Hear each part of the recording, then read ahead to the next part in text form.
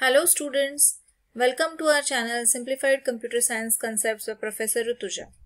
Today we will be learning SQL numeric functions. So let us begin with the numeric functions in SQL.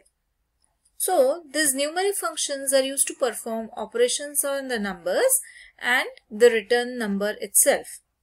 So which are the various functions that we will be learning? So they are absolute function, power function, CEIL function, floor, round, truncate, SQRT that is square root, mod, modulus, exponential, sine and random function. We will be learning one by one in detail. So let us start with the absolute function. So this absolute function returns the absolute value of the number which is given as an expression. So the syntax goes like this: select ABS number. So whichever number you give as the parameter to the function will be converted into the absolute value of that number. So here let us first try and give the positive number. So if I give the positive number as the expression to the absolute function, it will return the positive number itself. The answer will be 369.33, the number itself, because it is a positive number. But then if I now give the negative number to the absolute function, it will return the positive function. So the output of this, that is minus 369.33, it is a negative number, it returns the positive number itself. Then the next function is the power function. Power function is the function which returns the value of a number raised to the power of another number. So if I want to find out 2 raised to power of 3, in that case we can use power function. Not only 2 raised to power of 3, any number. So the basic is select power base exponent. So let us look this by one example. So if I write select power, 2 parameters are there. That is, one is base, the other one is exponent. That means 6 raised to the power of 3. 6 into 6, 36. 36 into 6 is 216. So the output of this particular query is 216. Let us go to the next one. So if here I am giving the exponent as minus 3. So 6 to the power minus 3 gives us 0.0046. Now if I give the exponent as 0, so what it will be? 6 raised to anything or anything raised to 0 gives the value as 1. So here 6 raised to 0 is 1. Then comes CEIL function. So this CEIL function returns the next integer value that is bigger than or equal to a number. So the syntax is select CEIL number. Now here let us look at the first example. If I write select CEIL and the number, that is 369.33, now which is the next integer which is bigger than 369? It is 370. That means the output of this is 370. Then let us go to the next example, that is minus 369.33. Negative values, it is like the bigger number, the next bigger number of minus 369 is minus 369 itself, that is bigger than minus 369.33.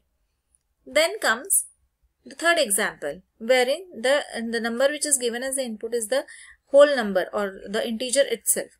So here the output will be that number itself. Then comes the floor function. So this floor function returns the previous integer value that is smaller than or equal to the number. So here the syntax is select floor number. Now here select floor, if I am giving the expression as the number, what it will return? It will return the previous integer value. So what is the previous integer value of 369.33? It is 369. Then let us go to the next one, that is minus 369.33. So what is the previous integer value which is smaller than 3 minus 369? Minus 370. So it will return minus 370. Then the select, if I give the whole number as the input to the floor function, it will give the same number itself. So it will return minus 3, it will return only 369 because the number we have provided is the integer. Then comes the round function. So round is nothing but it will in day-to-day life we might use the rounding off function, or we can call round off. So the similar functionality is used for round function. So here it rounds a number to a specified number of decimal places. There are two parameters that will be given, that is number and decimals. So the syntax is select round number decimals. So if we write select round 369.339, 2. 2 means 2 decimal places. So we will consider after the decimal only 2 places, that is 3, 3. Now let us see after 3 what is there? 9, which is greater than 5, which means the next value we have to write only 2 digits after the decimal, and that will be 369.34. Now why so? Because the third digit after the 33 is 9, which is greater than 5. So automatically it will convert the second digit to the next one, that is 4. The second example is here the number that is given as input is 3. Decimal places that we need to consider is 1. That means we will consider only till here, that is 369.3. But then the next integer, the next decimal value is 3, which is less than 5, which means that it will remain as it is. That means the answer will be 369.3. Then if I write 369.339, 0, 0 means decimal places. That means there is no decimal places that we need to consider. So here the output will be 369 itself. That means the integer values. No decimal points are considered because the decimal value is 0. Then comes truncate function. Truncate function will return a number to the specified number of the decimal places. Now here the syntax is select truncate the number and decimal places to truncate. Now let us understand with the help of example. So here I am writing a query, select truncate 369.339, 1. 1 means only one place I need to display the number. That means after decimal, that means 369.3 will be the answer. If I have written here 2, then in that case the answer would be 369.33. That means after decimal, how many decimal points I need to consider and display the answer is specified by the second parameter in the truncate function. Then comes the next example, that is 369.339, 0, which again means 0 means no decimal places to consider. So here it will display 369. Then the square root function. The square root function will return the square root of a number. So here the square root of 81, how we will write? Select SQRT and the number. So here we have given the number as 81. Select square root 81, which gives us the output as 9.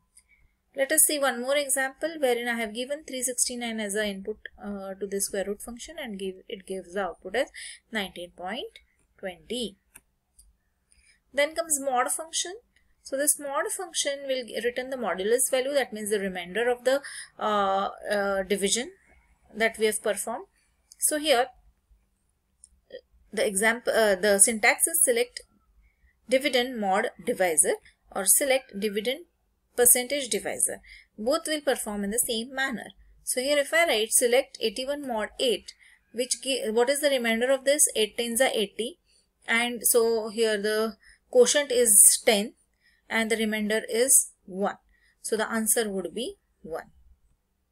In the similar manner we can also write it by 81 modulus 8, and it will revert the answer as 1 itself. So this is mod function. Exponential function is the function which returns e raised to the power of to the specified number, wherein e is always considered as a constant value, that is 2.718281. Now here the syntax is select exponential and the number is passed as an argument. So here if I want to find the exponential value of 5, so it means that e raised to 5. So and what is the value of e? E is 2.718281 raised to the power of 5, which gives us the answer as 148.413. Similar manner if I am, I can even give this exponential value as as a negative number. So here exponential e raised to power of -5 will give us answer as 0.0067. Then comes the function that is sign functions. Signature, if you might have studied in the earlier classes, wherein you might have understood that anything greater than 0 is always a positive number, less than 0 is a negative number, and if the number is equal to 0, that means it should return 0. So in DELD or maybe in microprocessor, you might have studied this sign flags. So this, if the number is positive, we denote it by 1, and if the number is negative, we denote it by -1. So in the similar manner, if you want to know the sign of that particular number, we have to just pass that number to the function sign. So here the number is positive, so it will return 1 because the number is positive. But then if I write -369.339, it will revert -1 because it is a negative number. And if I write the number, or if I give the input as 0, then it will give the answer as 0 itself. So this is the sign function. And the last function is the random function, which is used to return the random numbers. So every time I generate this function, it will produce the random numbers. So syntax is select rand and the parenthesis, semicolon. So here, first time when I run this query, it will generate any random value. The next time I next time I run this function, it will again generate any random value. So this is a random function. So I hope you have watched this video and you have got the concepts clear about the numeric functions. If you have any doubts, you can please do comment in the comment box, and please do like, share and subscribe to the channel. Thank you for watching the video. Have a great day ahead.